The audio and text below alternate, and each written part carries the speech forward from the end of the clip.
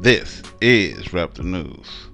And I just wanted to give a little update on my mom's and say that everything is fine at this particular time. We sat down and we talked and we kind of like worked everything out, and she's still with us, so that's good. When we put out bad news sometimes that things ain't going right, because I don't like to hold nothing. I don't like to let people see that I'm this perfect person or I live some perfect life. I don't want that at all. I don't want people to look at me like, oh, his life is going fine. No, I don't want people to look at me like that. But I do want people to, if you put out something bad, then say something good, because the last thing that you leave on people's mind is that everything is going bad. And then when everything is going good and you don't update people, then it's always bad inside their head. You know what I mean? And so, Israel, we got to kind of like update people and say, okay, it's fine now, or I'm fine now. Another thing is I'm so happy about the videos that I'm putting out, and I am, because I know that it affects people, and they can take down the site and they can do anything. They can shut down YouTube, but I know that the message is in the memories of the people, and the people going to, by word of mouth, spread the message if it's in their heart, and so that's the beautiful thing. And to me, like I used to say, I want to do something where if I die, I feel good about myself, and these videos is the one of the things that I actually feel good about in my life, that I'm putting out these messages, whether people like them or not, these positive, truthful messages, and it's life changing if you would listen. And another thing is I want to thank everybody, and when I say thank, I mean praise God for you, for donating, for writing nice comments, for helping out, because it's just like working a job here.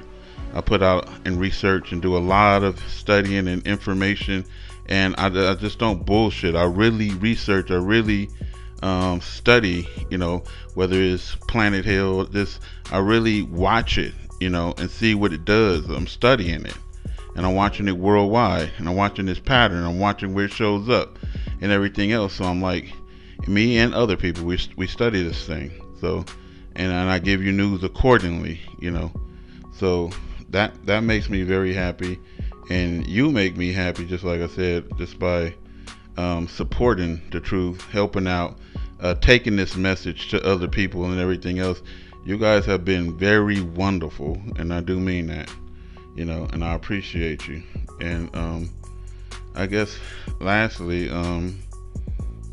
just like I said, we have to just try to understand that everybody is not on the same level, and I'm kind of like a hard ass sometimes, where I just expect you to do well, and if you kind of like don't, it kind of like let me down, but I have to realize that you are on your own levels, and basically when that time comes and God allow you to understand, you'll get what I'm saying and everything else, whether it's my mom or anybody else.